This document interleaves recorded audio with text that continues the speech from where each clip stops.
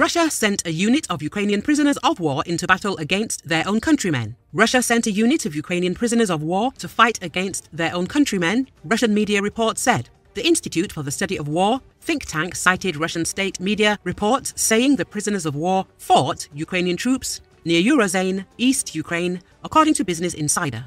According to reports in November, about 70 Ukrainian prisoners of war had been recruited from Russian penal colonies to form a fighting unit. They were trained and sent back to fight in the frontline Donetsk region, the reports said. Russian state media outlet RIA Novosti in November broadcast footage showing what it claimed was Ukrainians swearing an oath to fight for Russia. But Ukrainian intelligence officials disputed the Russian reports, claiming they were part of a disinformation operation. As of now, this is yet another information and psychological operation of the occupiers and yet another public war crime of the Russian invaders. Andriy Yusov of Ukraine's main Directorate of Intelligence told the Kyiv Post. The prisoner of war unit is said to be called the Bogdan Khmelnytsky Battalion, after a Cossack leader who in the 17th century brought parts of what's now Ukraine under Moscow's control.